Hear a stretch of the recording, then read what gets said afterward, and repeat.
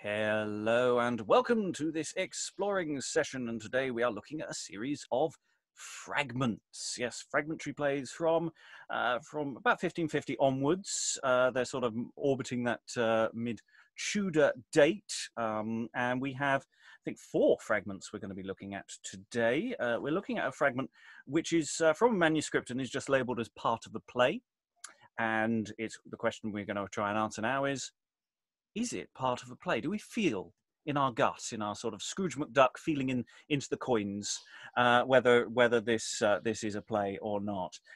We follow that with a fragmentary play called Somebody and Others, or The Spoiling of Lady Verity, or Somebody, Avarice and Minister. That's printed from around 1550. We then jump to The Cruel Debtor by William Wager. Rigour. That's the last of his plays that we are looking at in these sessions. He wrote 3 other reasonably confirmed full-length plays, and this is a fragmentary chunk from a 4th.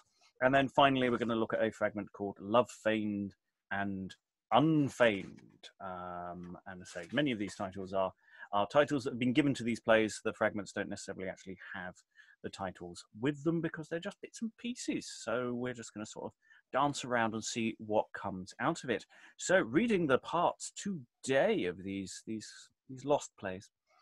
Reading Flattery and Fellowship today is the currently lost in Ireland actor Simon Nader. And reading Verity, Simulation and Love Unfeigned today is... Hello, I'm Valentina and I'm an actor and voiceover artist in London.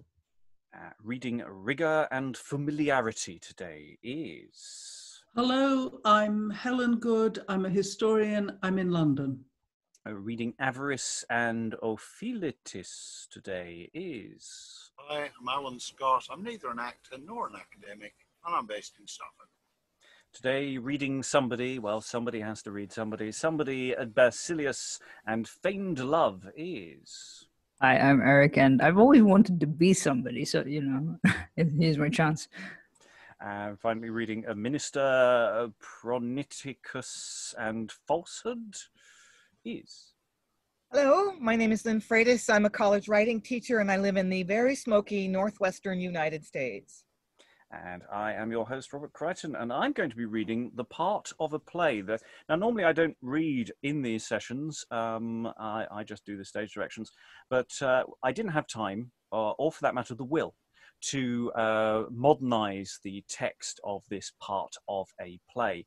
I say it is merely labeled as that, and it's written out as a long speech. So the question I'm going to put to the room as they listen to me pontificate will be to feel around as to its dramatic potential.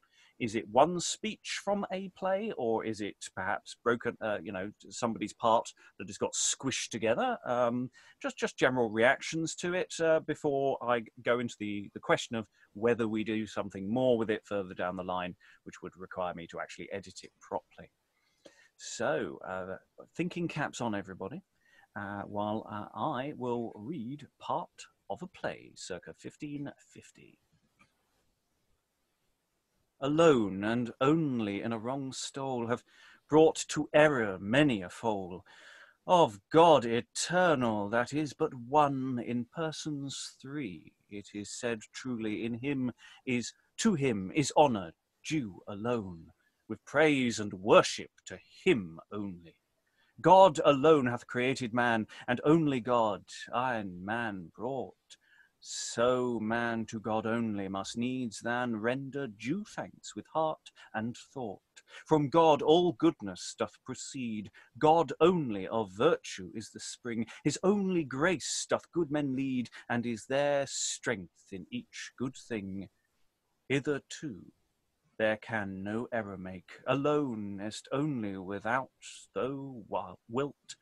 God's order and will frowardly take to thy confusion and dreadful guilt.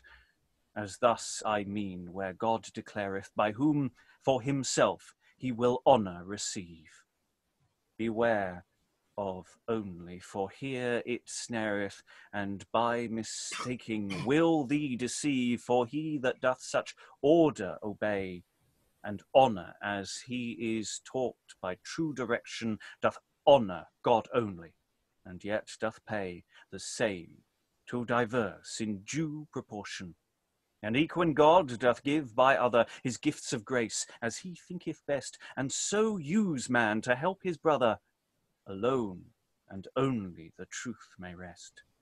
We may not ourselves deceive by number, and so call tell that God maketh thee one.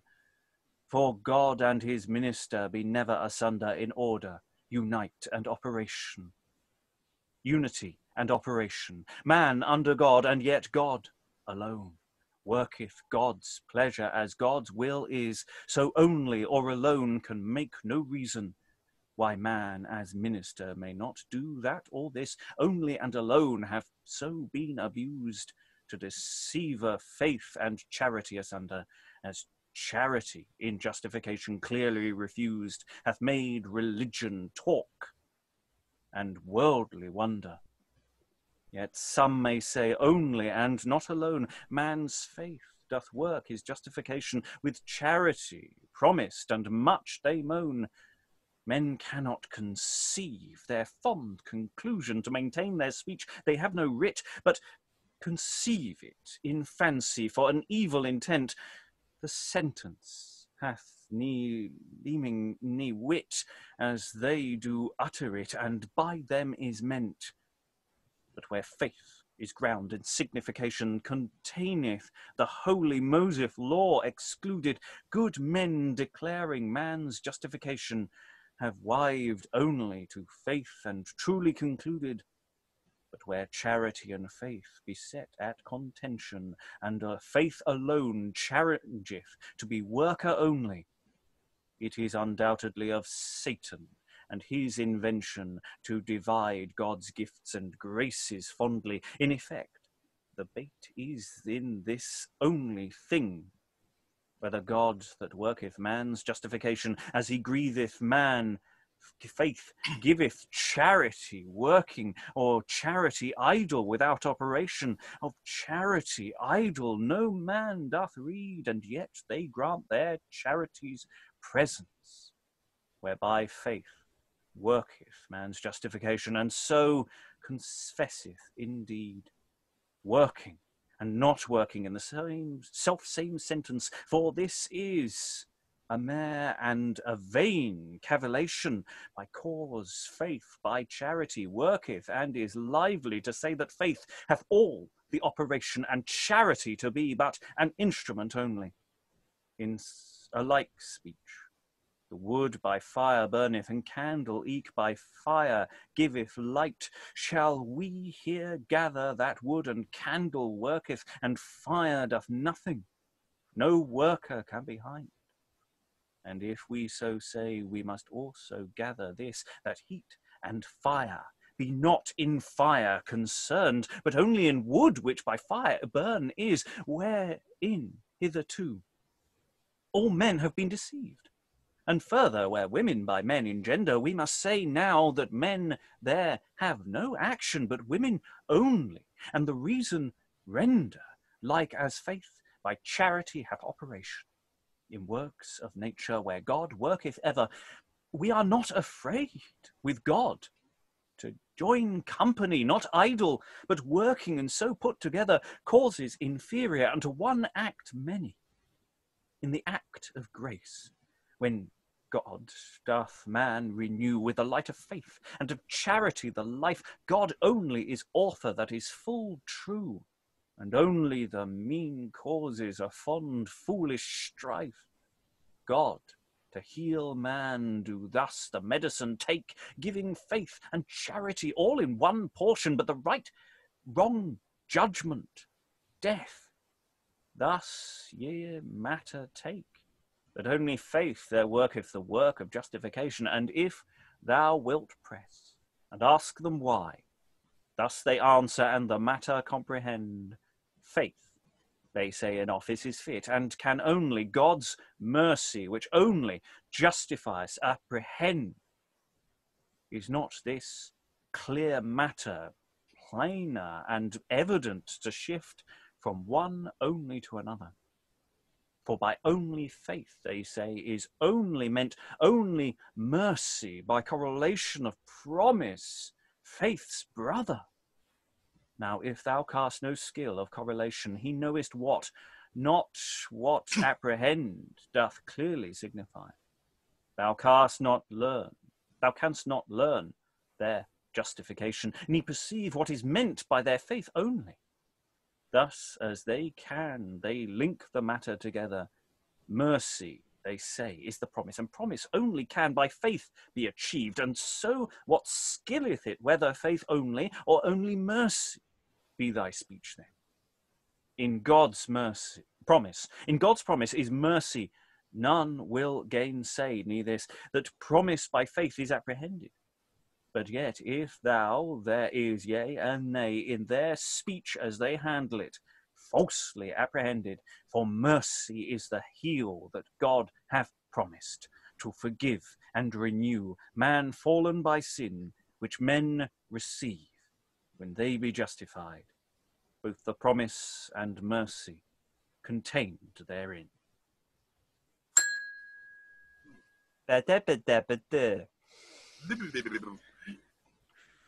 Yeah, there's so for the listener at home, there is no indication of where in the text of any meaningful punctuation to tell you when a sentence ends. So I was just ploughing forward. It was all one long sentence. Yeah. I don't think it was originally. It's just this text is not punctuated. I'm sure if we went through it in more detail, we will figure out where sentences begin and end. Or at least some of them.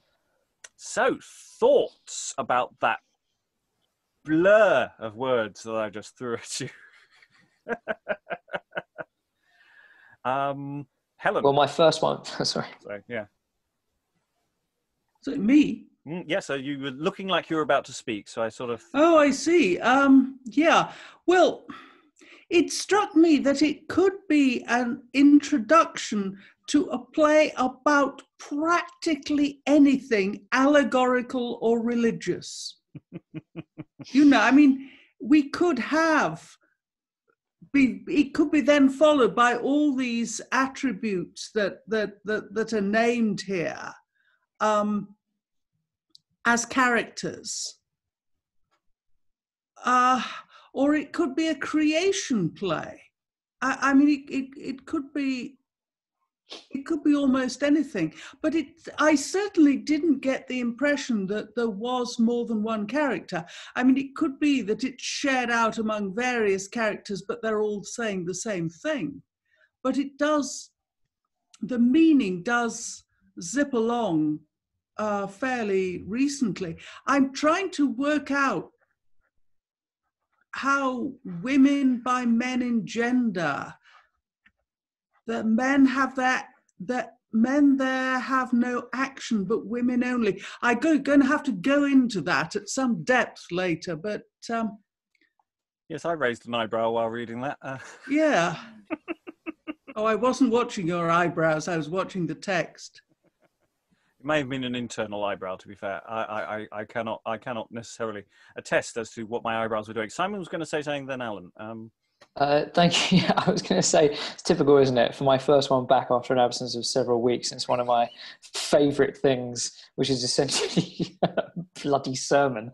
But one of my pet hates of plays. But no, it struck me as being more of a kind of almost like a transcribed sermon. I know it wouldn't have been, but it's one of my kind of hated things to see in literature. But it struck me as very similar to some of the other things that we've obviously covered over the many months of theological plays. But it felt like almost it could be from a pulpit. Dramatically, perhaps it's one character from a pulpit. Yeah, there is a good question, actually. We haven't done on this forum any actual sermons. We've got plenty of sermons available, and actually to see whether the rhetorical style is similar. I can't make that assessment because we haven't done any, so that is a possibility, but whether there is a distinct difference in style, I cannot speak to that. Alan? I was just wondering whether this is actually one of something like the sort of the epilogues that Bale used to do at the end of his plays. It's too long to be a Bale one. Bale's are actually remarkably short, but I think you're right in the sense, Helen was saying a prologue. I felt it was more something at the end of the play, when they really go into the theology, because, you know, there's no point leaving now, because play's nearly over. So that, you know, you end load this kind of theological dump, and we've got a lot of interludes that do that. So it could be. It feels that way to me, but I don't know. Any other thoughts, Valentina? Do you have any opinions on this particular speech? Honestly, whatever it is far too long. And yet it's all we have. God knows. As an acting exercise, I have to recommend it, not for public consumption, but as just something to just try and figure out how this speech functions. I mean, I was doing that in real time, but actually to sit down and try and punctuate this is going to be a thing. There's a reason why I didn't do it. Yeah, well done, because the spelling is all over the damn place. Oh, no, I won't have that. Spelling's very consistent. One of the problems is I think the original may have been italic rather than black letter. So this is this I'm fairly certain is manuscript text. So, well, then it's odd because if it's been whoever's done it has taken B for H in a lot of places, and you normally get that where you've got digital character recognition, and if you're doing italic, it happens a lot. Italian rather than which would fit with it being an extra part to the play. These were quite honestly often distinguished. If it's been taken from a manuscript, then but of course it could have been taken from a manuscript by somebody, and then their typescript was then read by optical, or did you type it out again? Well, we'll go into that another. I don't think the listener at home cares. Okay, sorry, I'm rabbiting on. It's all right. We should try to remember to try and keep this entertaining for the viewer at home. Yeah, there are all sorts of questions there. Yes, it's untidy in its current form. And yes, there's work to be done. Do we feel that it felt reasonably like it could live in a play? It doesn't feel, there's nothing screaming at me saying this is not performable. Anyone go against that as a thought? I think after a play rather than in a play, but that's... Yeah. I'd probably go with Adam's epilogue. A scene from towards the end of a play. No one's getting that reference. Okay, I'll move on. So, any other thoughts on this fragment before we move on to something with a bit more meat? Eric? Well, there's some parts of it that sort of, well, I don't know if it's the way it was formatted or whatever, but it just kind of like, it's like stanzas. So like, I don't know if that's just the way it was written originally, but it's sort of thematically sort of like it starts off with God alone, blah, blah, blah. Then it moves on to charity, faith. And then it's sort of like, it moves through all the things that it wants to say. But in terms of like, I don't know, poetic form, kind of almost. Possibly. I'm slightly uncertain about the way it's currently formatted as to whether that actually has an actual meaning rather than just being helpful. But no, it's a good point. That it may be quite formally chunked out in that way, and it might be using a verse, the stanzic form to do that, but it also might not. I got very questionable about how it was laid out as I went, because sometimes it sort of works and sometimes it sort of didn't. Anything else? Lots of rhymes. Keen on them. Whoever this author was. Makes it easier to learn. Okay, we're going to put part of play to one side. We've made our first look at it. I don't see it has an enormous life after this. I'll probably do a neater version and get some other poor bugger to record it for the podcast, and we'll go from there. So we're going to leap forward to Somebody and Others. Now, that isn't actually what the play is called. We don't know what the play is called. We don't have the title.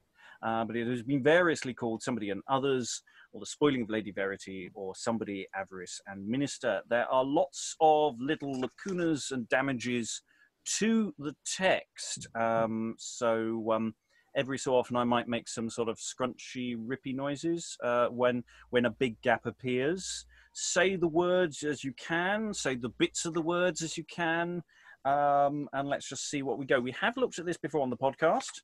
And come up with some possible conclusions, which I'm starting to backtrack on. So I'm quite interested in see what this room makes of it. Alan, who was there the first time we read it, remained silent until the rest of the room has had their go.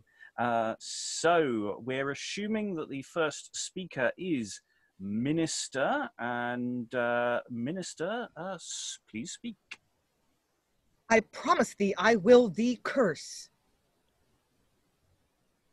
As for that, I shall not be the worse of a penny, for I pass not on it yet, nor yet of your curse, saving your honour, and for all this to profit is no more possible than for to drink inacquisible. Is not he worthy pasturage to lead, that hath no science, nor neither to write or read? It is no longer time here for to commune. I will be gone till a space opportune. Was here any strife or business that I heard between you express? Would anybody do you injury? Noble lord, tell me hardily. Fear not, do not your honour recule, for I am she that most often doth rule over the people. My name is Avarice. O gentlemen of right high price, I have been wont in body and soul to the people truth to show openly, late to go to rest, early for to rise, honor and goods daily to acquise, to be served and not for to serve, reverence and praise for to conserve, with benefices to live in estate, rich lodgings and victuals delicate, dulcet wine, pompous array, without travail for to rest alway, save only to keep my benefice. But Verity, to my prejudice, is contrary to me in all things, and would have me change my living, which doth me grieve full inwardly. Noble lord, alas, and why I all your doings to defame. I marvel that she dare set her mind against you once to be unkind. For if that she did as is her duty, only with the twinkling of your eye, she ought for you for to shake, of your dignity grudge for to make. It is the people that should go bare, poorly, needy, and of ill fare. Truly, if you will do by my device, ye shall do Verity no more service. I have found weapon better to your pay. Good Sir Avarice, my thought is alway how for to procure profit, and in my heart I have great spite that Verity should me contrary. Therefore, I pray you heartily, provide me another mistress. That I will do with all my business. I promise you, and bring her hither. She and I will come both together. Sister Simony, our Lord you save, for to find you great joy I have. Go with me, good gentle sister, for to comfort good minister. He has forsake Verity, and I think verily that he would have you to his lover and mistress, and you to be his governess. Come on, we will hear his advice. If he will come into my service, he shall lack no goods at all. God speed you both, great and small. Here have I brought, as ye may see, that served her in acuity. But she would that Verity were reared, and under the ground to be hid, that she might never more appear, and that people should never hear. People I do hold in my hands, surely, but I cannot overcome somebody. My sister Simony shall retain of her gallants as do appertain to a faithful and holy preacher. because that the people shall take her, of Verity, seeing the clothing. But who discovers her anything shall forthwith be punished, and in the fire shall be roasted as St. Lawrence till he die. I will serve my lady Simony, for I will seek none other mistress. Sith I have profit and riches, I pass not of the feminine. Simony, entreat you grant into the church when that ye please, and you and Avarice shall keep the keys. Alway, lo, I think it reason. And here they espy Verity, spy all from a distance, Verity. Come, lady, over long season have ye ruled in this majesty. Ye have put minister from his dignity. Your nest shall be no longer here. At once put all of you all in this gear. For it is convenient to declare people all our intent. Which counterfeit, soiled, and and to our church he cannot be twist, except he do all our penance, and satisfy it to the ordinance, as is declared in our canons, synodals, decrees, and pardons.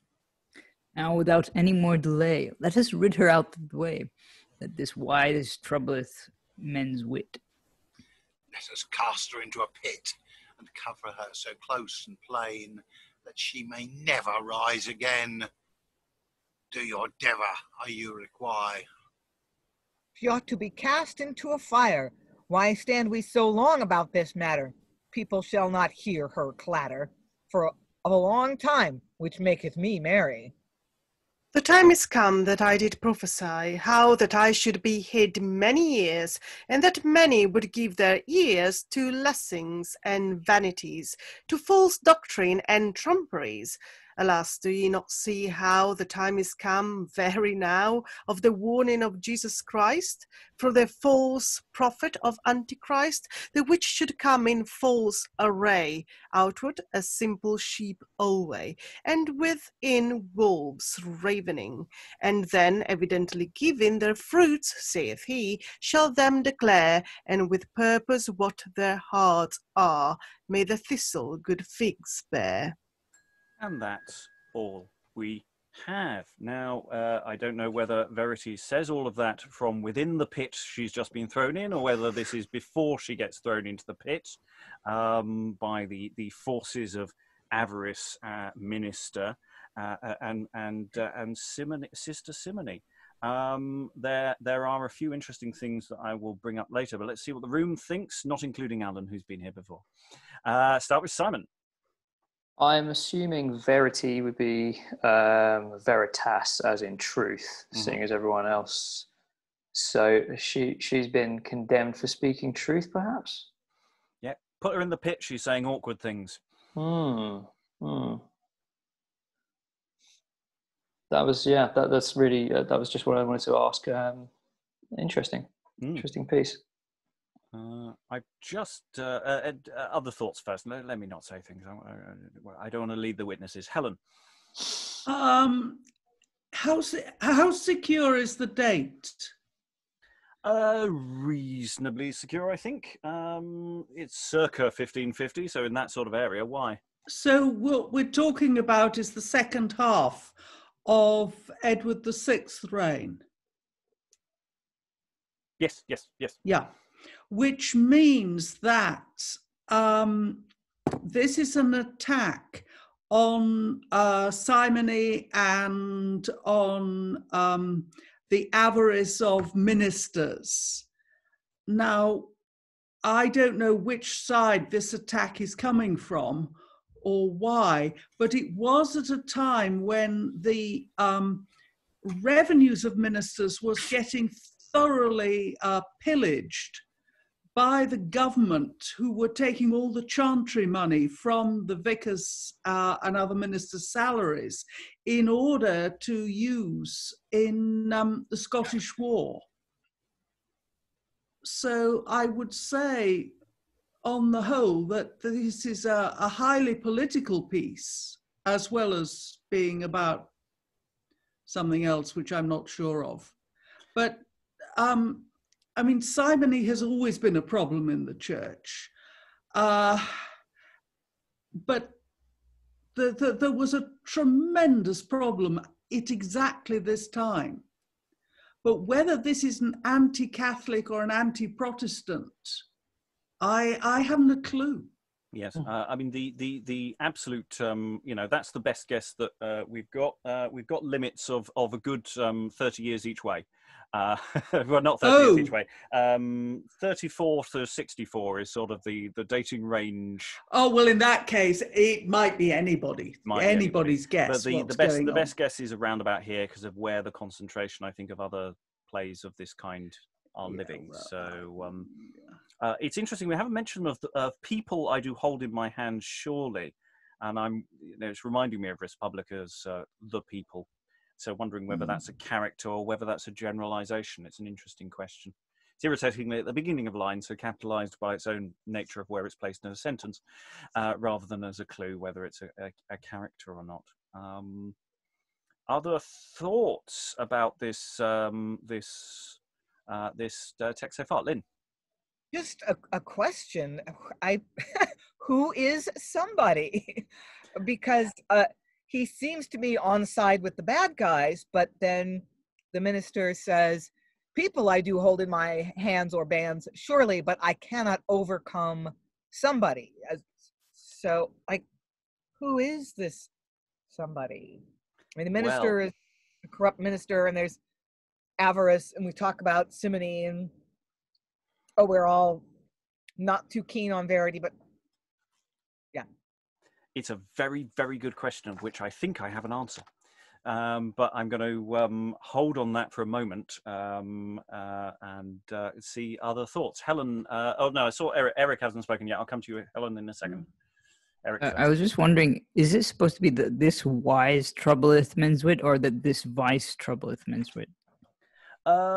It's probably closer to wise because it was a questionable FS question mark in my mind.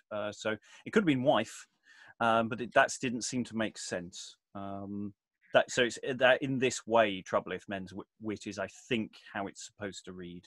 It is a bit of a sod of a line there. But excellent question, Helen. In the last speech, Verity. The time has come very now of the warning of Jesus Christ from the false prophet of Antichrist. I would like to say here that I have yet to discover a time in the whole of history when a sizable chunk of the population didn't think they were in or about to be in the last times. I mean, even today. Well, especially today, but in some part there are always people who believe they were. I mean, William Cecil, who was certainly alive and very active in this period, whichever way you take it, was a believer that we were about to be in the last times. Other thoughts, Eric? I was going to say this could also be written about Donald Trump, but I don't know, like false doctrine and trumperies. But I don't know if that's just me. I don't think it's that forward thinking. No, I was hoping that actually people should not hear his clatter of a long time, which maketh me merry, could refer to Boris Johnson currently as well. I think you've got to remember that minister is okay. He is in theory a member of the clergy, but he's just someone of high office in general terms as well. So yeah, it attaches itself to all ranks. Alan. Yeah, I mean, I must admit. Having heard it, I do vaguely remember doing some work on this some time ago, but it had completely gone from front memory. And I think we did have a discussion about whether the minister was actually referring to a clergyman or an official of the state. And you could read it in either direction. Or in some cases, actually both, given the double hatting that went on in some cases. Yeah, both probably. Yeah, he's definitely talking about benefices and things. And those who've listened to the podcast will know that I thoroughly poo-pooed Alan when he suggested that. And he was Helen wants to leap in on this. No, I would join in the poo-poo chorus. I think here, minister of the crown wasn't a phrase that was used. I think this minister is definitely a religious benefice holder, as is, and simony was very specifically the sin or whatever you may call it of holding more than one benefice at a time. Also for clarity, in the original podcast, Alan was all for the ministers, the church side of things, and I was all for minister. I was horribly wrong on the podcast. I did correct it. I see. Yes, I think it's absolutely yes. It's a religious office primarily. Eric. Yeah, I was just going to say it's supported by saying, "Is not he worthy pastorage to lead that hath no science, neither to write or read?" So it's like, I don't know if they're talking about the ministry here, but I mean, it sounds like they're trying to corrupt him anyway. So, yeah. Okay, so just a question on somebody. So this is the theory we came up with last time, and I'm going to throw it at the room. I don't think somebody, you may notice in brackets at the beginning of the play, I think somebody leaves at that point. I think the person who is labelled as somebody later on in the play is actually Simony. And it's a misattribution. Because they're talking about Lady Simony, and she's in on their game, and somebody has exited, who's either doesn't know who they are and is doesn't appreciate that they are bad people, or he doesn't like them, and that, as say, the script is just wrong, and that the two somebody bits of dialogue is actually Simony. But I wanted to didn't want to tell the room that first. Do people go with that or not? It makes sense. Somebody says, "If he will come into my service, he shall lack no goods at all." That is something that makes complete sense coming out of Simony's mouth. And the first speech too, the first somebody speech too. Oh, really? Yeah. Is he not worthy pastorage to lead, that hath no science, neither to write nor read? I mean, this is classic, corruption in the holding of benefices. But it is also someone who exits at that point. Probably, I will be gone till a space opportune. So it does sound like they're exiting at that point. I'm just wondering whether the compositor has just got confused and just kept giving S person when it got turned to printing. Simon.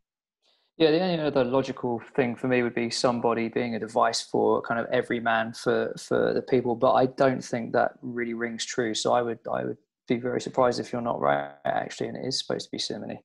But it's the only thing I can think of. If it was like a modern mistranslation or a computer algorithm that's put somebody instead of something, that makes sense. To be fair, it is in the original. I went back and checked. It is in the original. Oh, it is in the original. Okay, so yeah, very old typo. Yeah, I wondered if somebody would have been in the lexicon at the time for you would have thought it'd be a personage or something like that, but a member of the commons or something would be the only logical thing. But I don't know what particular role they would serve in something like this, where everyone else is very specific, unless it's the common man's view. But nothing seems to support that from anything that person says. Now, there is a way of answering this question, but I haven't been able to get a copy of it because this is, in theory, a translation of a French text. So we could actually go and compare, but I haven't been able to acquire the French text to actually be able to do that. So that might be something to pass over to Dan. Where's see if Dan? We can hunt for it, because he has the technology and he is in the right part of the world. So we could be stumbling around in the dark here, and there might be a much wider explanation of why people are saying things what they're saying. But that's just the thought we had last time, and thought I'd air it. Any final thoughts on this fragment, Eric? Well, also, the minister refers to simony and avarice, and it kind of doesn't make sense for them to not be on stage. Simony, I entry few I grant into the church when that please, or entry, whatever that means. And then to you, avarice, shall keep the keys, and so on. So that would kind of make sense for simony to be somebody, but I'm not sure. Yeah, it definitely seems to be on stage.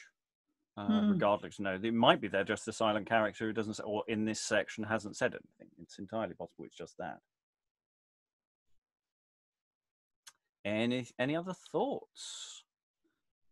Don't know what happens to Verity. I'm assuming Verity is released and everything turns out fine. I'm going to go with that as where it goes. I feel that this is sort of about a third of the way into the play. That's sort of my feeling. That's my Scrooge McDuck. Is that what she had prophesied? Because she sorry, saying Verity. is that what she had prophesied, that she's going to be hidden for a while and then come back? Yeah, that would make sense. That would suggest that she says that after being tossed into the pit, so that she no longer can trouble wise men's wit. Good rhyming there. Good rhyming. Okay, we're going to go on to The Cruel Debtor. Cruel Debtor by William Wager. This is a few years later. This is around 1565, 1560s, early years of the reign of Elizabeth. A very weird time in the drama. There's all sorts of random stuff going on, and a lot of it's written by William Wager. We've done 3 of his plays in the exploring sessions. All of them have raised lots of discussion points and lots of questions that we have not necessarily got around to answering yet, because they're really quite weird in places. And the problem with this text is it comes in several different fragments. Now I put them together with what I hope is the correct order, and the gaps between the fragments is debatable.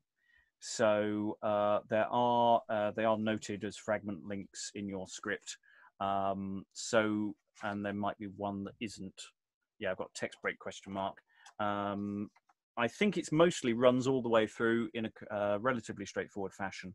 But then there's, I think, one actual break. But it seems to actually function as a unit. I don't actually have a problem with it. I'll just keep going all the way through. Yeah, so I think it would be fair to say that there's a bit of a con going on here. I'm going to give you that bit of a clue. Well, they're setting up a con between various people. There are some naughty people and there are some less naughty people. And this is mostly around what would probably be the central plot, which sort of we start engaging with later on. So without further ado, on stage we have Rigour and Flattery. So we don't know for certain that the opening dialogue is Rigour, but we can assume pretty much certainly is. To them thou shalt be welcome, I warrant thee. Yea, and in great acceptation also, said he. Now the thing whereof I was so angry and mad was this: I forgave the counsel of that of him I had. The goodliest thing in the world is communication. For what bringeth things to our memoration, thou and I had like fortune with Basileus. After that manner to thee I will plainly discuss. I remembered a saying of Seneca in a tragedy, worthy to be printed of such as loves flattery. Fraris sublimi regnat in aula. The higher that the court is and the more of nobility, the more false is therein, and the more iniquity, more flattery is not in the world reigning than is in the court of any noble king. Now, Basileus is a king of most honoration, in whose house I thought to have my habitation. But I came not so soon within Basileus' palace, but they disclosed me openly unto my face, and when they had once so bewrayed my name, I might no longer tarry in that court for shame. Then, as thou didst, I took my friend's counsel, asking him where it was best for me to dwell. He named them of whom we have spoke before, saying that with them you may dwell evermore. And even now my purpose was to go thither. Of all good fellowship let us go together. I do not pass in King Basileus' house to dwell. I doubt not, but we shall do even as well. But Sirrah, what didst thou see, simulation? This day he and I had communication. He promised me straightway to come hither. Our friends, we should go together. In the world is not so false a knave as he, for by him all states of people deceived be. In bishops and pastors he is humility, and yet must be full of pride and crudelity. In all the clergy he seemeth to be holiness, when in them is a multitude of wickedness. In magistrates he seemeth to be affability, yet there lurketh disdain and austerity. In the commons he seemeth to be neighbourliness, yet in there envy, hate, and covetousness. I dare say that his deceit further doth wonder than all the dominion of King Alexander. Deceiveth he so, and is never deceived again? Seldom, or never that I hear of, I tell thee plain. By the mass, it were a good deed to deceive him. And I will tell thee which way we may do it too. Thou sayest, yet he will be here without doubt today. That is without question. Truly, I dare say. Well, when he cometh, we will assemble out to fall. We will strike one at another as though we did brawl.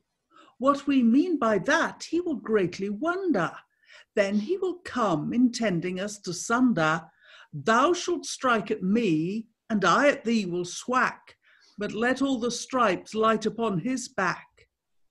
Of good fellowship, let it be so, even indeed. Let the sembling knave have somewhat for his meed. Hark, by my faith and truth, I hear him spit. And Rigour gets in a little too early, beginning to fight. Nay, hold thy hand. Thou mayest not fight yet. We must be fighting when he doth enter needs, or else for the sport I will not give 2 threads. Here enter simulation. Dominus vobiscum in principio erat verbum, yea? Are you fighting? I purpose no near to come, nemo tuta se periculis offerre potesse. He that putteth himself in forward cannot be sure, but putteth himself in hazard. Ah, whoreson, by the mass, it shall cost thee thy life. I will cut thee as small as a knave with my knife. Good Lord, what meaneth these folks to fight? Hold your hands, masters, I pray you no more. I trow that it is not best to approach too near, lest perchance we like some of their evil cheer. I will teach you, whoreson villain, to meddle with me. Doubt thou not, but even with thee I will be. Passion of God, one of them is my cousin Flattery. I will see him take no hurt here, verily. For God's sake, gentlemen, hold your hand. This is an honest man, you shall understand. Whoreson knave, comest thou to take his part? And he beats simulation. You have broken my head, I beshrew your heart. Art thou meddling between us, naughty knave? Somewhat for thy presumption thou shalt have. No more, good cousin, for God's passion, no more, alas, I am your cousin Simulation. For the body of God, hold thy hand, Rigour. If thou be a man of thy hand, strike no more. I ween we have hurt my cousin by the mass. I had liever than 20 pound it had not come to pass. I cannot be content till I have a leg or an arm. And here Flattery must hold Rigour. But at this time, for his sake, I will do no more harm. Alas, since I was born did never men so me beat. I fear yet I shall never after this day more bread eat. Oh, my arm, my arm! Now, alas, what shall I do? I ween that my backbone be broken in two. It is madness to meddle between men in their fury. They know not their own father when they be angry. Furor irac mentem precipitant. Fury and wrath, as in Virgil I find, do withdraw and precipitate a man's mind. In faith, cousin, if I had known that it been you, I would not have hurt you for the price of a cow. Alas, good cousin, now, by my truth, I am sorry. I promise you, cousin, you are all my joy and glory.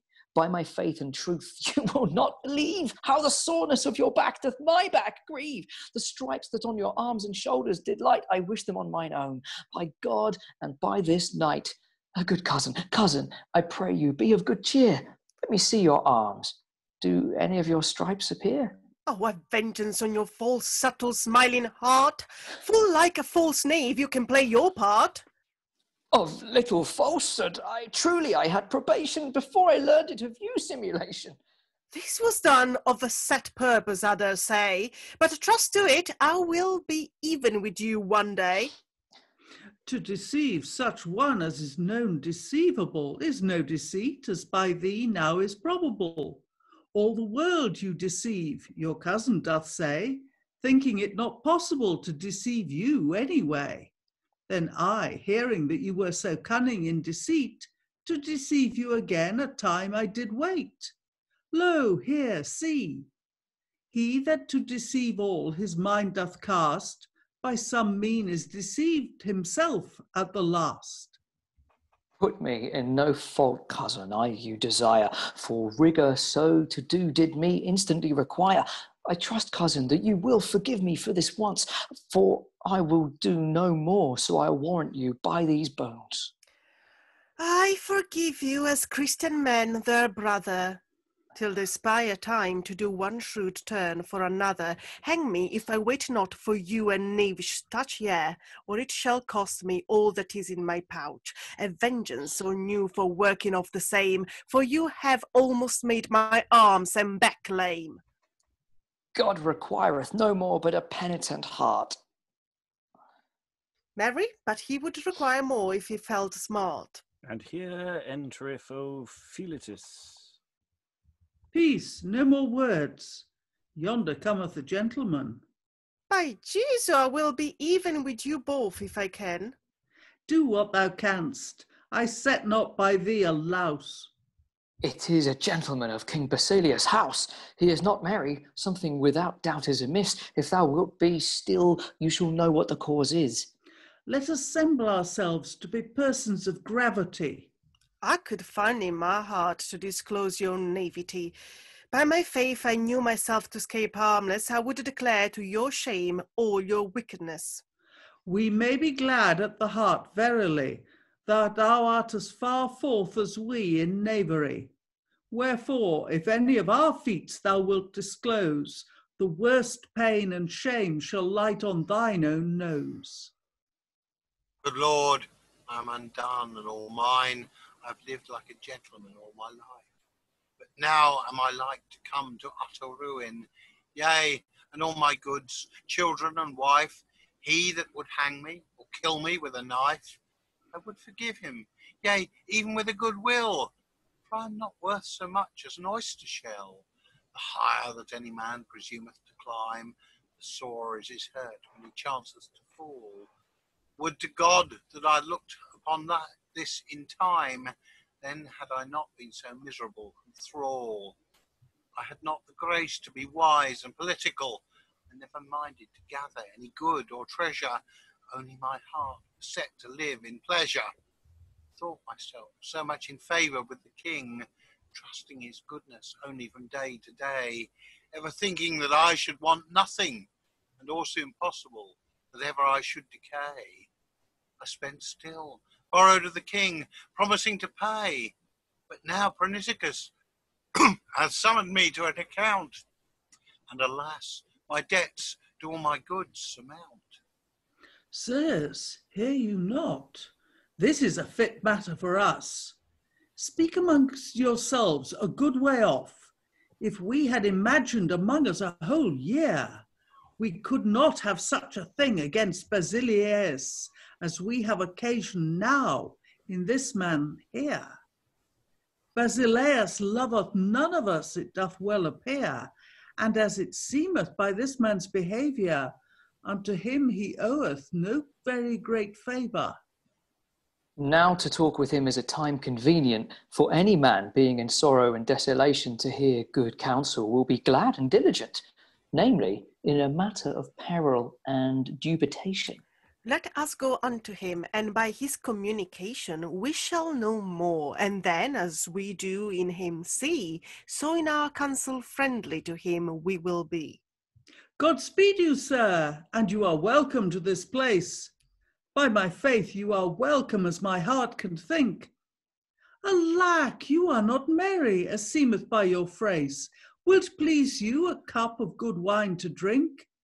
Will't please you go to the good wife of the clink?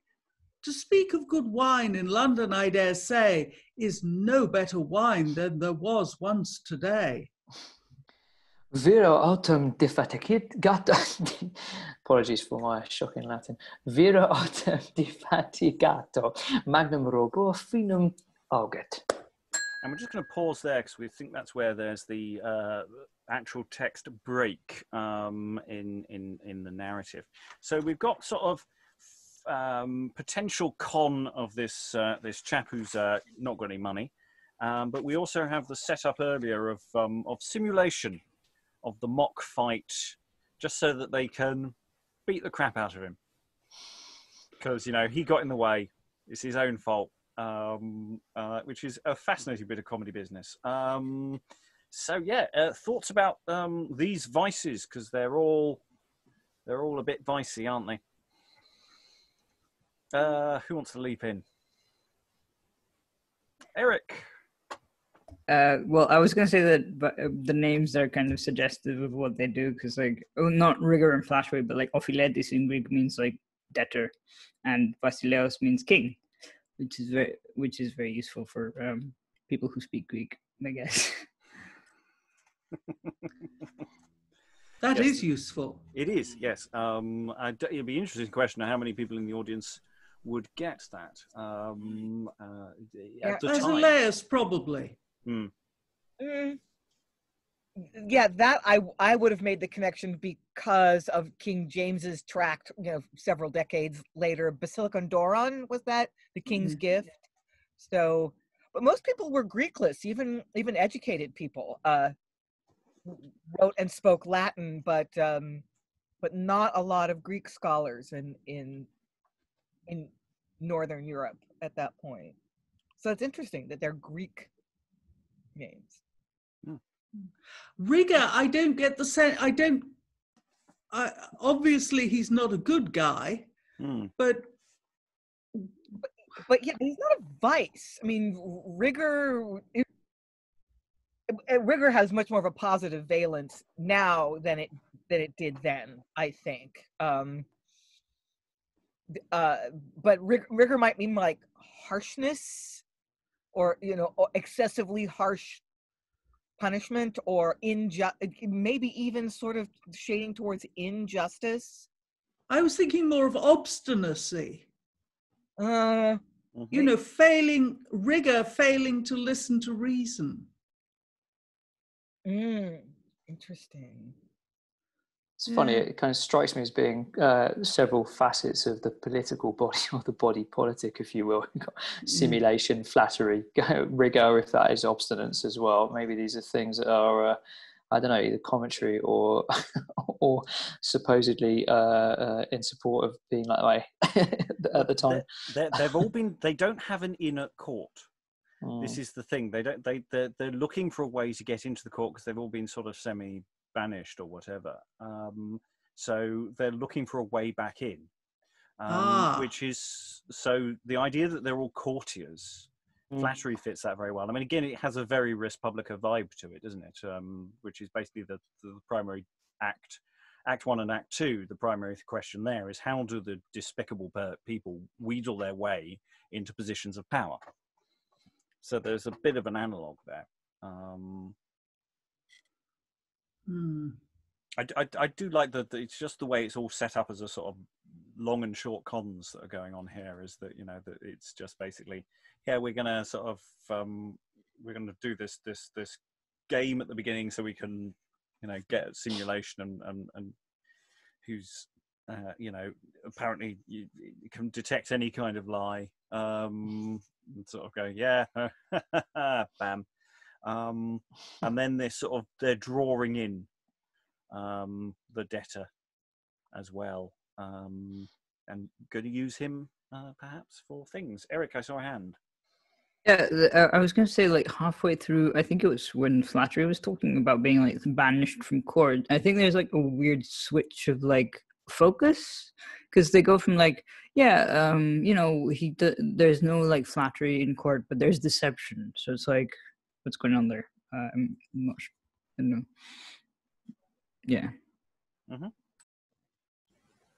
Any other thoughts before we complete the final fragment of this play?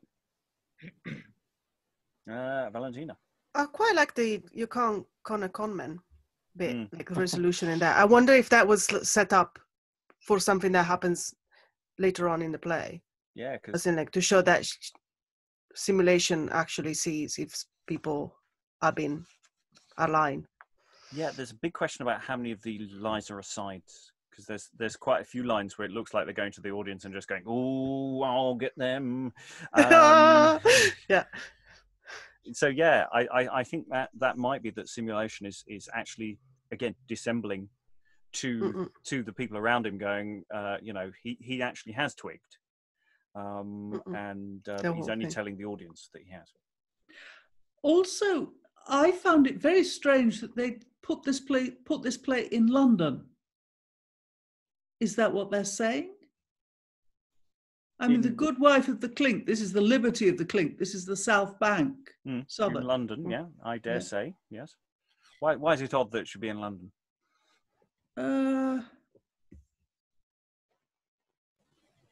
I suppose it's the Basileus is the king. Oh well. Maybe it's supposed to be historical. I don't recall him within the pantheon of extended, made-up kings. Yeah, but it just means king, doesn't it? Yeah. So yeah, he could be. Yeah, he could be a. So what if we're thinking on this as a semi-morality play? Then maybe he is representing kingship. Maybe he will have been performed as a specific king. Names of royals have been changed to avoid the threat of execution. Yes. Yes, no, that's a good point. Actually, yes, there's no reason why it should be in London, but then you know, story. Now, yeah, mention London, it'll get a laugh. Yeah, it's just down the road. It's over there. We're in it. You know. Okay, let's go into the final fragment. So we can assume there's a little bit of a break here while the debtor has been drawn into the plans of the vices in some fashion. Before there's all sorts of potential entrances and exits. So we seem to have lost simulation and flattery.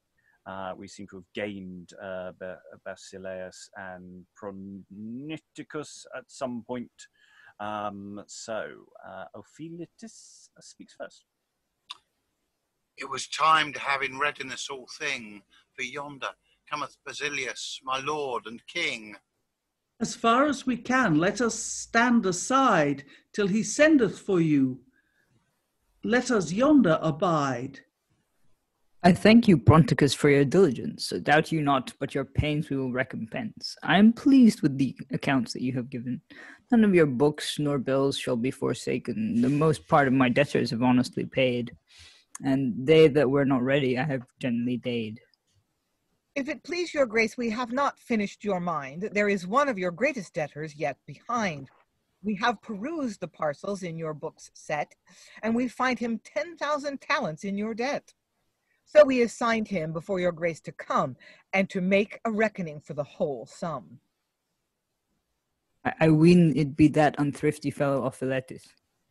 Yea, truly, if it like your grace, the same it is. I commanded him to be ready here in place, that we might bring him before your grace.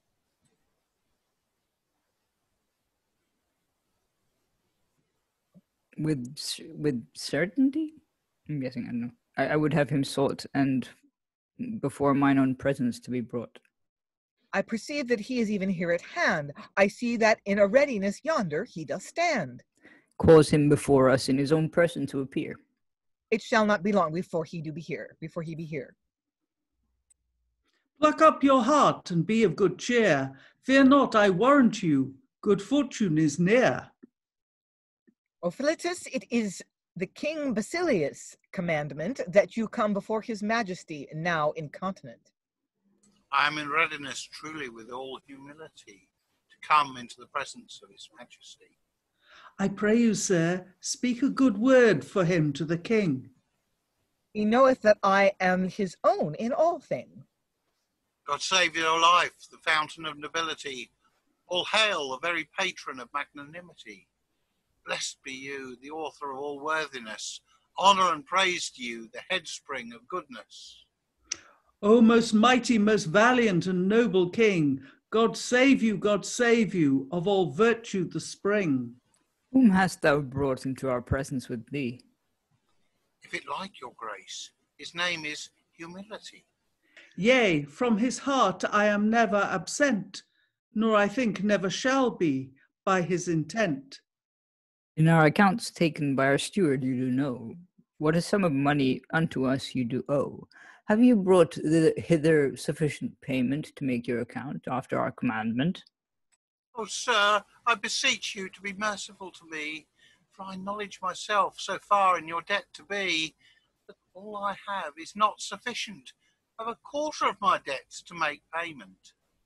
Weep, body of God, can you not weep for a need? You must look piteously if you intend to speed. If you cannot weep, I will weep for you. Oh, oh, oh, I pray you be good to us now. What mean you in this place to play such a part? Oh, sir, I declare the effect of this man's meek heart. There is no more the matter, but only this. Thou art a riotous person, doubtless, Ophiletis. Pride and presumption here too have thee brought. Much to spend and lash out was ever thy thought. A sumptuous table thou wouldst keep every day. Beyond thy degree thou didst exceed in array. That I may speak one word, please it your majesty. Say whatsoever you will. We give you liberty. But we never will find out what he said. What I really like here is Rigour just going, no, that's not how you do it. Can you do some crying? Come on, we rehearsed this earlier. I'll do it for you. I'll show you how it's done. Yeah. You know, he's using this debtor as a sort of route-in, which is sort of, or seems to be. It's sort of weird. I find it interesting. Alan. Just a quick question, given that we've now effectively relabeled Basileus and my character from the Greek names as being archetypes rather than necessarily specific characters, is there a similar one with Proniticus? Well, I'm guessing it could be like not bastardized, but like a really bad form of pronia, which is like to take care of something to welfare. But I don't know if that would sort of. He's a servant, so that sort of fits. Yeah. Yeah, in the sense that everybody's name has a meaning. Just some of them are more obscured than others. Yeah. I'm very unhappy about that first eye. It doesn't look right. The first eye. It Protonotius or Pronotius, Noticus. Proniticus. I don't like it, but I don't know why. I don't like most of the names, to be honest. They're an absolute sod to say.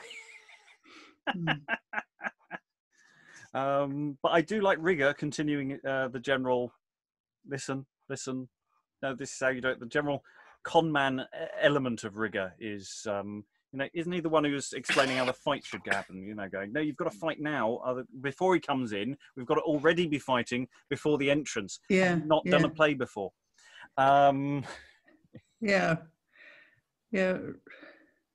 Rigour is a micromanager. Or an overactive theatre director. Yes, there's something that might be a bit meta about this. Eric put in the chat asking, would the audience then have understood the Latin in performance? I suspect the audience for this play probably would. It might be for an educational setting, so it might be for boys learning Latin, or it might be in a semi-court sort of circle performance context. So I think that's probably there. I think also a lot of Latin is semi-explained by its context.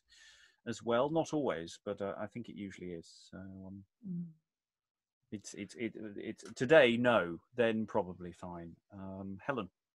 There's a weird thing that probably appeals only to me. The first speech of Basileus, he says, "The most part of my debtors have honestly paid, and they that were not ready, I have gently dayed." That is the use of day as a verb. To day somebody is really interesting to me, because what he's actually saying is he's extended the term of the loan. What you say is, day is given to him to pay such and such, or if you're extending it, you say, and a new day was given him. Yeah. This is a very common thing in I mean, I deal with a lot of municipal records, and they've got a lot of debtors, and they're continually having to give new day to people who can't pay. But the idea of doing it gently, doing it kindly, to gently day somebody, I think is a lovely way of putting it. But deferred payment terms and granted yes, for a reasonable period. Yeah, they've yes, but they've done it they've done it generously, gently. Yeah. Yeah. That's a nice one. Excellent. Any other thoughts on this particular text, Lynn? Yeah, it's very tantalizing, because I think we should be that we should trust Basileus, and he's taking Ophiletis to task for basically wasting the money that he's borrowed by living too large and wearing clothing that's too rich for his station in life. It was a huge concern in the early modern period. You know, they passed wave after wave of sumptuary laws telling people you can't wear this if you're not a lord, kind of thing. So is the debtor a good person or a bad person, or just a flawed person? And 10,000 talents is, I mean, I don't know if the author actually understood how much money that is. A talent is a huge amount of money, and 10,000 talents, that's like an absurdly large amount of money. So, well, the title of the play, and I think we're confirmed it is the title of the play, does say The Cruel Debtor. So presumably he's going to do something cruel. What that is, we can decide. You know, we can. This is one of the plays where I think there's enough data here for it to put in an improv session and devise a play to go around it, because I think actually there's a lot of fun in this. There's a lot of business, and then you can go off onto so many different tangents. Alan? I've got a vague recollection. We've looked at this piece before in a recording session. Yes. I can't remember whether it ever actually made it on the podcast or... It did indeed. Oh, right. Yes, we are doing a certain amount of repeat business. The reason why we're doing this one specifically is because we've done all the other wager plays on YouTube, so I wanted to make sure this had a presence on YouTube as well as on the podcast, and also just to see if something different came out this time, which by and large a couple of nice new thoughts have occurred. Makes me happy. I like the comment that Eric's just put in chat about possible modern equivalents of Proniticus. Eric, do tell.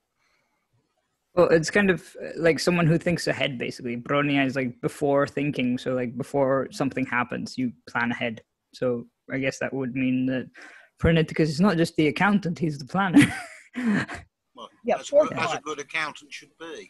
Yeah, I guess. And a good courtier should be, isn't he? You know, especially, you know, try and figure out what the king wants before the king wants it, is an important skill. Lynn? Yeah, and I am still wondering about Rigour. You know, the way I have heard it used before is it Rigour as opposed to law. So like injustice or excessive harshness. But you know, what we've seen before is that vices or negative qualities masquerade as their opposites.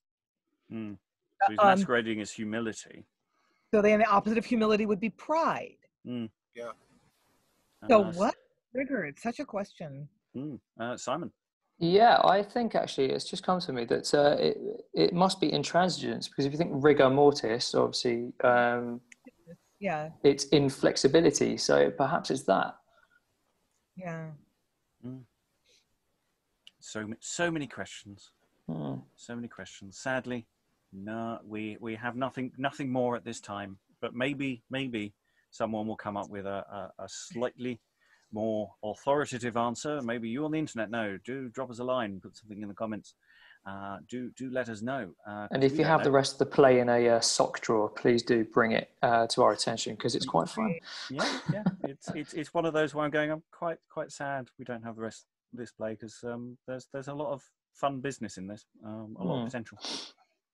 Okay, we're going to go to our final text of the session.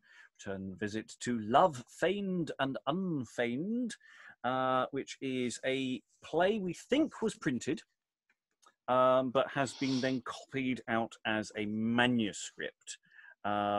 It was copied out in the early 17th century, apparently, but we have a sort of general dating of somewhere in the 1560s, 70s-ish kind of thing, but there's nothing particularly definite on all of that.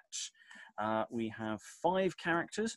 I have technically changed one of the characters' designations to make it a little easier to read who you are. So technically there's Love Unfeigned and Love Feigned. I thought it was easier to swap it around and call it Feigned Love, just so that you're not running straight into something that's very similar. But we do have a play here with Fellowship, Familiarity, Falsehood, Feigned. We've got a lot of Fs going on, and let's see if this play provokes any other Fs to stream up into the air. So we don't know who the first speaker is. I'm assuming that it's Fellowship. We will say that it is Go Fellowship. How may I do with him to meet? My heart is set on fire till I him see in present place, which is my heart's desire. No doubt but love will present be his succour, for to lend he will unto you fellowship, his favours large extend. Enter Love Unfeigned. Lo, where he doth approach, one virtues which doth smell, his late nature low in virtuous ways doth passingly excel. O welcome sure unfeigned love, right welcome loving brother, whom I, as nature doth me blind, I love above all other. I thank you, Familiarity, for your courtesy as always. Right glad I am your health to seek ordain of worthy praise. But who is this which by you stands? Declare, my loving brother. Yea, fellowship, which should you love in heart above all other. Oh, fellowship, right glad I am to see you in good health, and wish from heart that you may live in like increase of wealth. Praise be to Christ, which love hath to me sent. God give me grace, not from his counsels to relent. Your aid I crave me to assist against my deadly foe. You are the same which may me aid and bring me out of woe. Since my advice you do desire, if me you would embrace, my qualities and footstep all you must pursue apace. Love is my name indeed, whom all me do pursue, the sinful creatures and lovers of virtue. But mark, what added is unto my name of love, unfeigned, by which word by reason we may prove that love unfeigned meaneth well and free from cruel vice. The holy writ doth term me grave and wise. Love by itself may be addict, as we may prove by reason, to virtue or to vice according to the season. There is love feigned contrary to my kind, which will provide thee to assault and change from thee my mind. I need betwixt God and his church tranquillity and peace in labours good, to spend my time I love, to never cease as my beloveds may by Paul declare, whose words are these: who can divide thee from the love of Christ, which would him please? Wherefore me love embrace, for Paul doth mention make to people of Corinthia, mine author, whom I make with tongue evangelical my words, though I should show and have no love in me, nor to his wishes should a sounding brass, I should be called of reputation small, in a happy state that man doth live, which to me is bound and thrall. I, love, am steadfast, and in conversation mild. I do not swell, nor envy man, woman, or child. St. John, in his third epistle, may love commendeth. St. Peter likewise, whose writing unto me greeting sendeth, the holy prophet Solomon in Ecclesiastic declareth, that each beast for his own passingly careth. Whence let one man and another embrace. That is the mean to attain God, his grace. Christ is in his gospel had me in mind as a thing most certain the learned may find, though a man had of treasures abundance and lived with one outlove of his virtues assistance, all were as nothing and assuredly vain, wherefore good fellowship me love unfeigned attain. Stay these your exhortations, O friend, love celestial. I give you heart thanks as one of my friends principal. I fellowship cannot quail, while familiarity and love to me be assistant, no vice my sense may move. Well, brother love unfeigned, since fellowship is bent, our advice to imitate, he will sure be obsequent. Let us depart for a season out of place. I will await on you. Go we in God's grace. Content go we. And they jolly well go. And so that's the end of a unit of action there. Love, unfeigned love, beautiful, beautiful unfeigned love there. With fellowship and familiarity. Doesn't it look like it's a lovely, lovely party they're having there of all the nice people? We don't linger enough on the nice people, do we? I apologise to all the readers. I didn't warn you all that we were step changing to 14ers, but you know, it really tricks you up when you've just been doing it in a different verse form of just going oh no, it doesn't. It keeps going.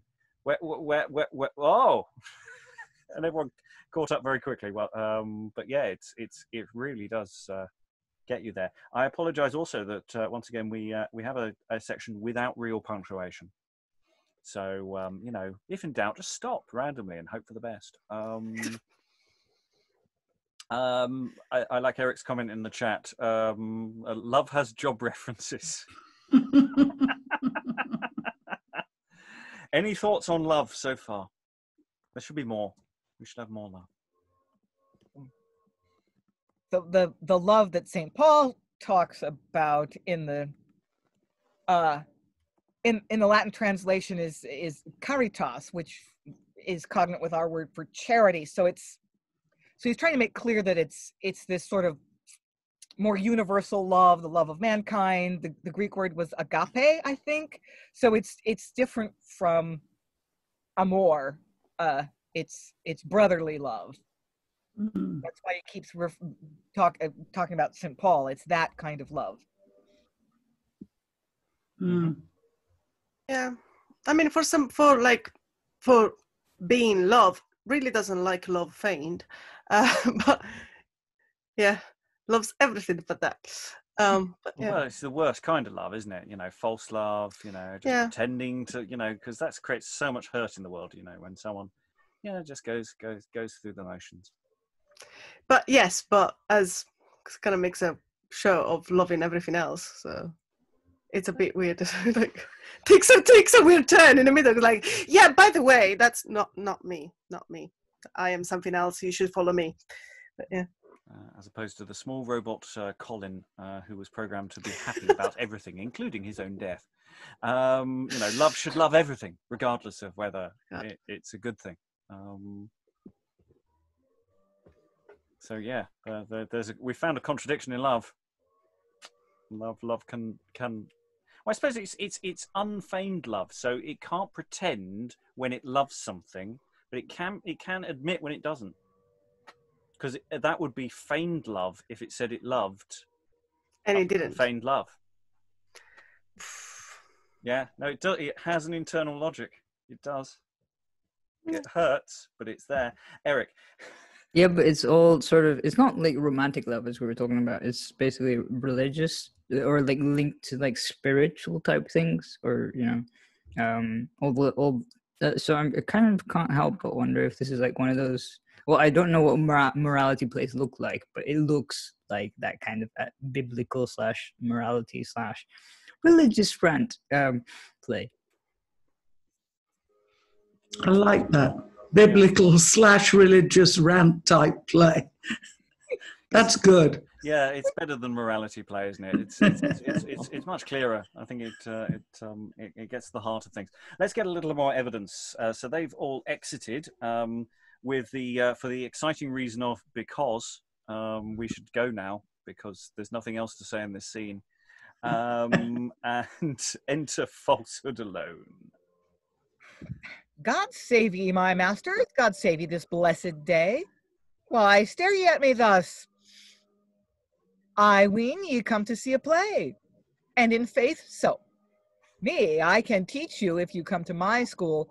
For all worldly things I disdain a fool. Solomon in his Proverbs disdaineth fools, so do I. If you read this book of wisdom, you may see if I lie. It is a strange world when a fool begins to prate of holy scripture. Ye may see I am a man of blessed state. My name is Falsehood, and of great reputation all worldly men and wise have me in admiration. I can speak fair to a man and embrace him as my brother, whom inwardly I disdain and hate above all other. All states of men me cherish and falsehood embrace. I am accepted as a man of noble grace. Falsehood by the mass is beloved, none at all is beloved, none at all him detest, but such be ideates and with beggary oppressed. Wherefore, my masters, if in riches and in wealth ye would abound, ye must practice deceit and stealth. Fear nothing to swear by his nails, wounds, or blood, so thou may have thy purpose and increase thy good. Though some man should say that of wealth thou hast plenty, thou must always feign that thy purse is but empty. I pray ye what man goeth through the wood, but he may play two faces in one hood. By the mass he may live in tranquility and ease, every man will be glad and studious him to please. But some man would marvel, admiration have, what I do prate here ever as God may me save, to speak with one fellowship, whom I thought to be in place. Enter Feigned love. But God knows I must weep, oh, I must weep apace, because I cannot find him. This love feigned. Alas, dear brother, upon fellowship we shall both disdain. Oh, I must needs weep. I have a great loss.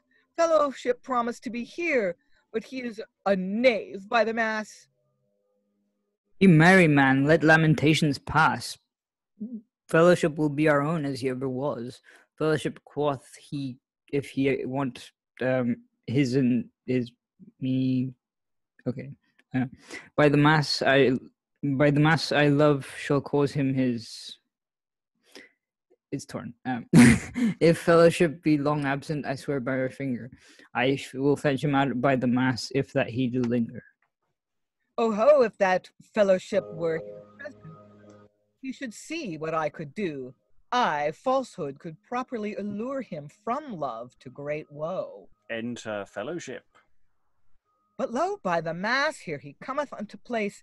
You shall see how brave I shall salute his grace. Now by the mass I am glad of this his presence. O heavenly Father of a celestial intelligence, to thee be praise for thy gifts innumerable. Through thy virtues I am become stable, to know thy blessed will and such company to use as may be for thy glory. God bless me from abuse. Thy favour I ask, my life to direct, and from my enemies, my deadly foes abject. Ah, a cog's blood, hear ye all. Holy Pope, holy by the Mass, good man fellowship is more holy than he ever was. We must work by policies for to convert his mind, or else our labour is lost, we shall be sure to find. But, O loving God, what wights be there in sight? Your friends, Master Fellowship, if ye merk aright. If you be my friends, the more welcome to my presence. Sir, we would gladly make you a man of intelligence. If you to our council's attendance would give, we shall teach you a passing trade to live. O God, I am sorry, I must weep at your lost state, that you make you a fool, and with fools do mate. Those which be your friends be sorry for your case, to see such beastly fools your worship disgrace. Ye and I from weeping may not myself refrain. All men of honesty your follies disdain. A beggar they do term you, they say you so will do. Consider, man, consider family askew, with familiarity askew, familiarity eschew, with love unfeigned that brother follow me virtue. Hang the slaves, hang them if they come in my way. What do I force with my sword them to slay? If any I should displease them of mercy, I crave at their obedience or their pleasure. They surely shall me have. Oh, lively said by Gog's wounds, I see you will be a man. Fellowship is ours, they say who can. Yea, but fellowship, since to us ye do incline, you must eschew familiarity, that lout and swain. Must you be a companion with every slave? Must you give to the beggars all that you have? Let them go on packing to St. Quintin's hall. Whip them out of your company when on you they call. Mark their weed and their pretensed holiness, that they make one believe they were men of greatness. If you accord with Solomon my counsel's embrace, for he all fools disdaineth, as men devoid of grace. Ye and you must love feignedly your Christian brother. Tell him one tale and think in heart another. Should every slave know the secrets of your mind? No, no, I would deceive them. Thus heirs be... thank you. Mark me nowadays, if there be an heir of lands, how they practice by falsehood to have it out of his hands. Well, if you should study familiarity to please, where you be a gentleman, should you not be worth 2 peas? Oh, they will cap him and sugared words render. They will seem as that much yourself they do tender. All is to have your lands in their possession, which if they may attain by any condition, then may ye go alone with a flea in your ear. Yonder goeth the heir of Lynn, ye may see by his gear. Let him pack as a beggar unto the beggar's school, such is the end of every fool. Love feigned hath touched your state very learnedly, wherefore imitate him and his ways attentively. Yea, surely that he hath I perceive by reason that fellowship came hither in a very fit season. I see my lands might have come from hundredth to pence. They would have enticed me to such expense, than you as my lovers I fellowship embrace, desiring your assistance to God shall give me grace. I perceive by your communication and ingenious talk, ye can easily discern good cheese from chalk. Yea, or else God defend, I am one of antiquity. I have reigned many years in the ancient progeny. If Rebecca and Jacob had not had my advice, they had not wrought Esau with such a proper guise. I see you fellowship have intelligence of divinity. Be sure the best learned be of my affinity. I reign as an imperial magistrate at Rome. I am honored in all nations where I so come. He that hath not my practice in his conversation is termed an ass and rude in communication. Since we well accord and have joys at our pleasure, let's indite a song for mirth is a treasure. To that I myself will sustain you sustain with you apart. And I will follow you with all my heart. So we'll ask Fellowship to sing. He doesn't need to sing. Oh, thank you. Sing we with joyful heart, since fellowship so doth incline, a trusty friend which will not start, but we a faithful friend in fine. Jet one another his embrace, as faithful friends he want to do. Where love commands, there is God's grace. They lead their lives devoid of woe. Me fellowship embrace so dear, thee loving as my senses move. O pleasant friend, O brother near, in health and wealth, God grant ye grow. God gives us joys and Nestor's days, a life in virtues to excel. For thy virtues I must ye praise, and so I must, for I fare well. And they all stop singing because it was so lovely, and Fellowship continues. Well sung, my friends. I would we should go hence, go we to banquet and spare no pence. Content, go we, ye merry masters, falsehood cannot quail. Be sure then, I shall always prevail. And they exit. It's an interesting song, actually. I'm quite interested to see how it's broken up, whether it is broken up between the various singers, or whether they're singing it all together all at once. Lots of interesting things there. So yeah, Fellowship being separated from the others. It's a divide and conquer by the vices kind of set up again. Falsehood. Oh, he's a wrong un. Yeah, all sorts of things. Thoughts from the room? What's the difference between familiarity and fellowship?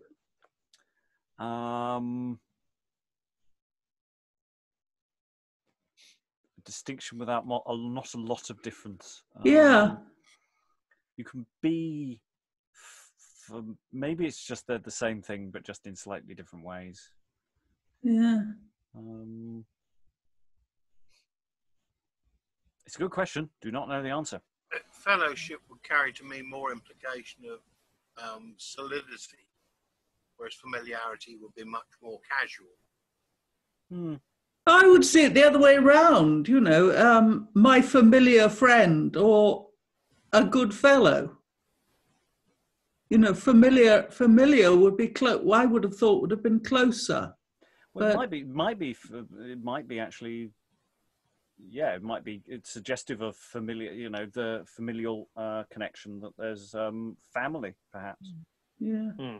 So fellowship cannot quail, while familiarity and love, to me, be assistant.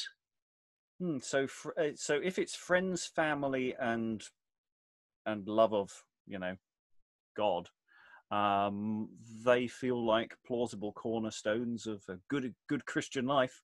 Maybe read one for companionship and one for actual relationship, perhaps. Any idea of the heir of Lynn? I've no idea what the hell that's about. Lynn. If I saw Lynn written down, I would immediately assume it was King's Lynn, because the King's was usually omitted. But it had previously been Bishop's Lynn, hadn't it? It had indeed, I believe, but I've never actually in Elizabethan, I've never seen it written as Bishop's Lynn. No, I think the change was pre-Tudor. Yeah, I think it must have been. From recollection. I mean, you occasionally see Lynn Regis, which makes you think it ought to be Lyme Regis, but it isn't. It's always Lynn. No, I mean, I had business connections there at one time, so I got to know a little bit about the town. But you know, I don't know if it is referring to a place or whether it's just line or you know, there's some other meaning there. I don't know. I have no idea. There's lots of questions with this because, of course, the absence of wider context, it's harder to answer where meanings might be placed. Fellowship is presumably a bit of a bore, the way he comes on, and Falsehood and Feigned Love just turn to each other. Oh, he's off again. Yeah, he's always doing this. He's sermonizing again. Sermonizing. Bless his cotton socks. I hate to say this, but it leaves me with no great desire to see the rest of the play. No, Yeah. it feels a bit worthy, doesn't it? It does feel a bit worthy. It's interesting, but it's not exactly grabbing me in the same way. I mean, you know, the thing is, all of these plays are basically doing the same job. You know, there's actually a relatively small series of plots that small interludes are playing around with, and you know, this is one of some vices turn up, they pretend to be somebody else, they divide the good guys, and in their weakened state take them over, and then they're defeated. I mean, that's basically the plot. And you know, elements of that are in the last one, the Cruel Debtor. You know, we've got vices coming in, and they've managed to appropriate one person at least. They're presumably going to make the Cruel Debtor do something cruel because they're vices, and you know, to work their ends, not his own. So yeah, we're talking about punctuation, the absence of punctuation in the text, but it basically goes first line set up, second line close. There's very little sustained thought. So it becomes very dum dum dum dum dum dum dum dum dum dum dum dum dum bum. And when it's a long speech, like Falsehood's opening speech, that becomes quite repetitious and quite because it's not ringing the changes very much. Short on events too. Yeah, it's all about ideas. I mean, the Debtor one, there was a lot going on. Yes, we crammed into three, four fragments. You know, an A plot and a B plot. Yeah, and a little fighting. Yeah, always good to have fight. And a certain amount of, I mean, Rigour doing his mock weeping. I mean, it's very visual. Yeah, I mean, that's the thing is, Wager was very theatrically minded. He had a very good dynamic understanding of what to do, and that doesn't mean he doesn't play in with moral themes and get quite heavy at times, but he does manage to ring the changes. You know, the man knew how to put a show together. There's a reason, I think, why he got a play printed out almost every year or so for 4 or 5 years. You know, he put on a play, he got it printed, moved on. I mean, even Somebody and Others, the first sort of text that was sort of play, you know, we got someone chucked down a well, or, you know, or down a hole. You know, something happened. We got some vices being a bit vicey, planning, plotting, and then, yeah, incident, actual act and action. So, yeah, we're into extra time. So only sort of we got 3 and a bit fragments. I'm sort of reserving the right to, on the first part of a play, to not really say there's much to say about that. It's a speech. But it's certainly in terms of improving and turning these into fun mini shows, if not, you know, a pucker full-on show. Well, I think we're getting a sense of a favourites and a lack of favourites in the room, but you know, I'm quite keen on doing more with these because they are orphans and alone, and you know, they need feeding up and given a bit more. So, final thoughts from the room about what might be done. Simon, after having handed you all your favourite things today. Thank you. Yeah. It was quite nice playing slightly obsequious people. No, I think, yeah, no surprise. The only one I'd ever be interested in revisiting really is the Cruel Debtor. Because it did actually, it left, a few of us said, left me a bit intrigued. I've already forgotten what the first piece was. Part of a play, that's right. I don't know what you would do with that. frankly, other than maybe have people throw things at him as a kind of comedy of someone trying to battle on regardless of people are throwing their mugs at him on stage. I don't know. I struggle to visualize any of them as we were reading them, which for a director is quite difficult. But that's my honest appraisal. So yeah, I don't know what I would do with any of them if I'm being very honest. Okay, Eric, any final thoughts? Doesn't have to be too practical.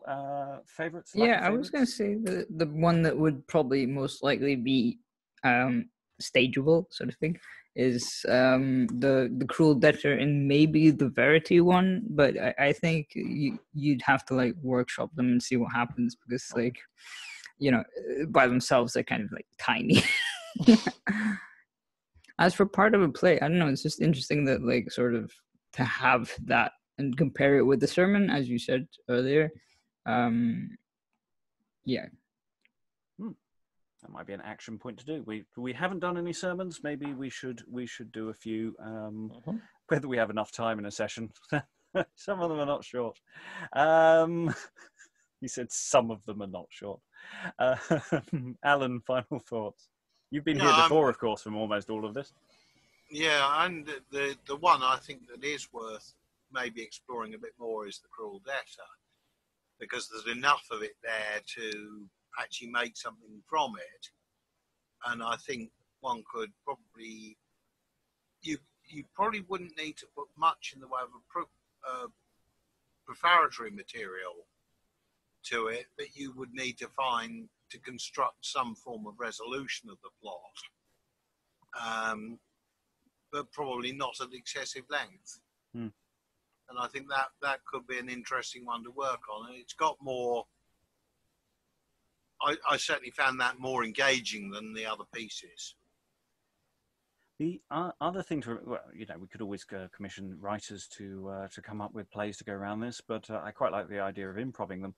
Though in the case of Lady Verity, or whatever, somebody and others, is if the French play is extant and usable, then we might actually have a play we can basically watch around it, that that we translate and see, depending on how similar they are. If they're very similar, then we might be able to effectively recreate that play.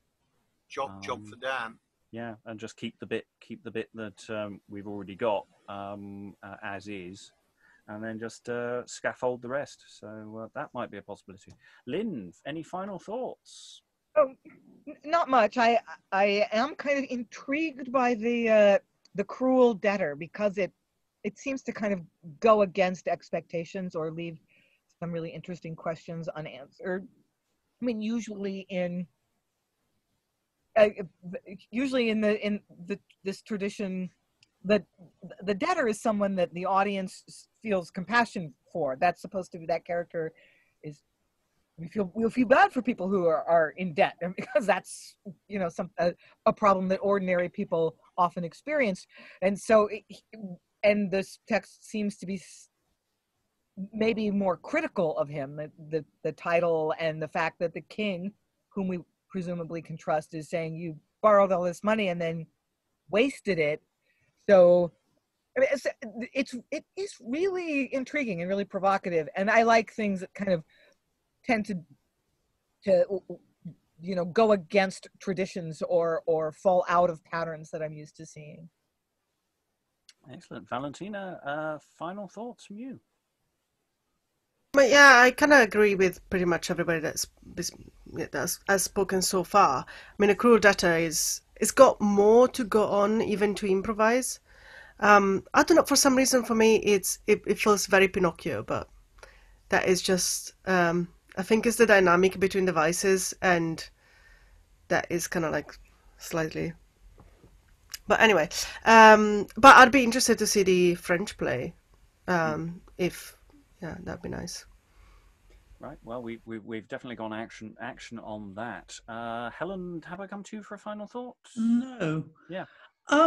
Well, for me, I would say, having viewed your orphan kittens, I would leave them entirely to the academics who may or may not be short of something new for their next article. And from an acting point of view, I think the best you could do with them would be a bag, a brick, and a canal.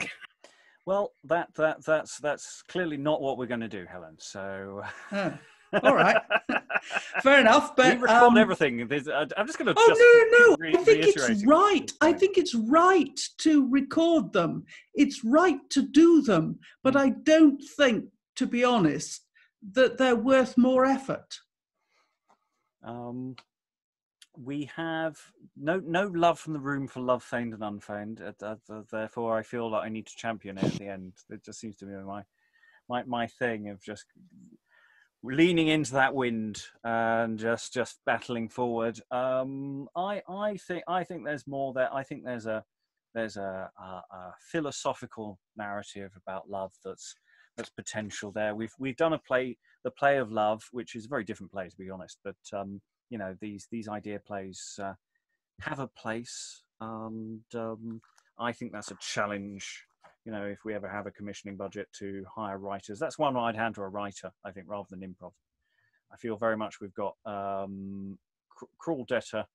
The way I see for Cruel Debtor, and we may notice similarities with Cruel Debtor elsewhere in the week, for those who are for certain sessions. I quite like the idea of doing a William Wager evening, possibly the first half looking at some parts of plays and this quite firmly, and then the second half maybe a cut down version of one of his plays as an evening of theatre plus history in combo, because I think there's a lot to him that potentially might work today, even if it doesn't need a certain amount of additional work. I definitely think part of a play is probably going to be recorded as a piece of audio by someone, and that will go on the podcast, and I probably will genuinely just forget about it, because of the lack of certainty that it is a play, if nothing else. And of course, Somebody and Others, if we find the French and we find it goes together, then that's basically a play we should do. Just have to translate the French. So anyone got half an hour? You know, I'm sure you can manage. Nicholas Nickleby managed it in a couple of days, as I recall. And he added a pump. So yeah, weekends work. So that's all that is us for this fragment session. We've probably got one more fragment session coming up sometime in the future. We've only got a few more plays. Ones we've done before, but it's quite nice to test them with a new room. There are potentially others that we haven't done before in the future, but I'm running low on low-hanging fruit when it comes to fragmentary plays. Some of them are less fragmentary than you'd think. So all that remains is to thank all the wonderful readers today, and farewell. Bye.